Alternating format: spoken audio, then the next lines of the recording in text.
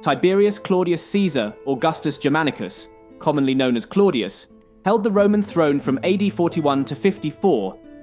Born on August 1st, 10th BC in Roman Gaul, Claudius emerged as an atypical figure, facing ostracism within his family due to physical ailments. So how did this unlikely emperor end up on the imperial throne? Born to Drusus and Antonia Minor in Lugdunum, Claudius faced adversity early on, being afflicted with a limp and slight deafness due to childhood sickness.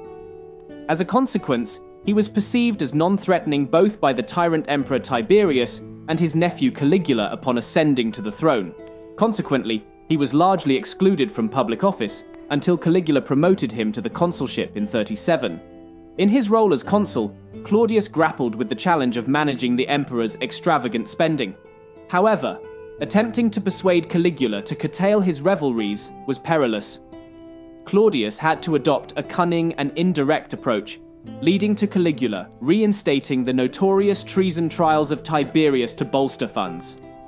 This decision significantly undermined the emperor's popularity, especially among those in his own household who feared for their lives.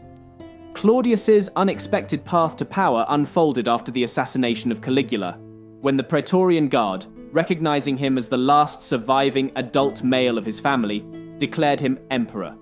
Despite his lack of experience, Claudius proved to be a capable and efficient administrator. One of Claudius's significant contributions lay in expanding the imperial bureaucracy to include freedmen, thereby fostering administrative efficiency. He played a pivotal role in restoring the empire's finances, countering the excesses of Caligula's reign.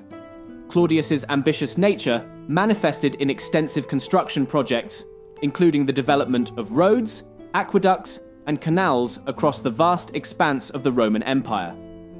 His reign also marked the commencement of the successful Roman conquest of Britain. Despite all of these achievements, Claudius was still haunted by how he came to power. He viewed himself as a usurper, and so felt a constant need to secure his position. This led to the deaths of numerous senators, tarnishing his reputation among ancient writers. Despite these challenges, more recent historians have re-evaluated his reign, acknowledging his pragmatic approach to governance.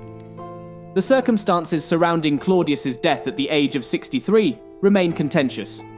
Many historical accounts contend that he was murdered by his wife, Agrippina the Younger, perhaps driven by a desire to pave the way for her son, Nero, to ascend to the throne. Following Claudius's death, his grandnephew and legally adopted stepson, Nero, succeeded him as emperor. While Claudius's rule faced criticism and skepticism from contemporary sources, modern historians have revised their opinions, recognizing his administrative achievements and pragmatic governance. Tiberius Claudius Caesar Augustus Germanicus, an unlikely emperor, defied expectations and left an indelible mark on Roman history. From overcoming physical challenges to steering the empire through ambitious projects and conquests, Claudius's reign stands as a testament to resilience and adaptability. The controversies surrounding his legacy underscore the complexities of interpreting historical narratives, making Claudius a figure worthy of continued exploration and analysis within the broader context of Roman imperial history.